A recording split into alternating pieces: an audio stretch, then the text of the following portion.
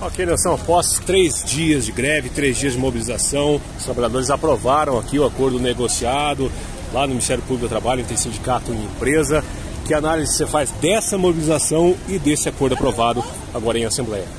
Olha, a análise que eu faço da mobilização, uma mobilização exemplar. As trabalhadoras e os trabalhadores da Maflow se uniram e estão de parabéns. Deram apoio ao sindicato, defenderam a entidade e se mobilizaram. É claro que eu sei que as trabalhadoras, referente ao PLR 2022, queria chegar num valor maior, mas só a questão do Ministério Público, nós ter feito a empresa pagar uma multa de R$ 1.800 por não ter feito as reuniões, já valeu a pena. Fazer a empresa garantir 4 mil a ser paga agora dia 31 para todos os trabalhadores, da primeira parcela do PLR 2023 é uma vitória.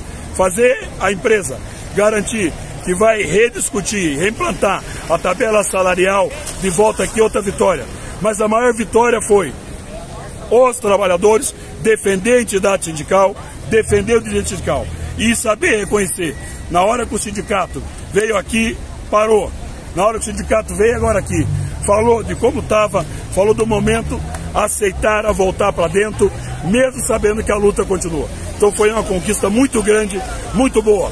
Eles estão aqui parabenizando o sindicato, ao presidente do sindicato, o comissário Sérgio Mútica e toda a diretoria. Os trabalhadores saíram contentes, eles estão entendendo que só a luta que travaram 3 dias contra o Poder Judiciário, contra o poder do capital e mesmo com a pressão da polícia, foi uma grande vitória. Estou muito feliz.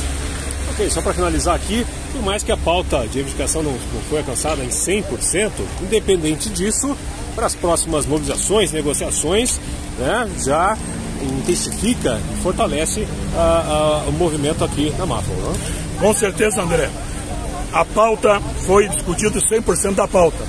Na questão do PLR 2022, que a empresa não fez as 12 reuniões e como não tinha um valor estabelecido de multa, o Ministério Público interviu, colocou 20% sobre o valor, 10 meses sem multa, deu 1.800.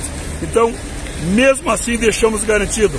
O acordo, nós temos PLR garantido, onde o trabalhador tem 19.740 para 100% das metas garantido para 2024 e 2025, garantido o mínimo de 12 mil, chova ou faça sol, e ainda fica garantido que vai discutir, tem um vale mercado bom, plano de saúde bom, transporte bom, auxílio combustível, e ficou aqui a maior unidade dos trabalhadores, que estava meio enfraquecida, hoje a unidade dos trabalhadores e fortalecidos os trabalhadores e o sindicato.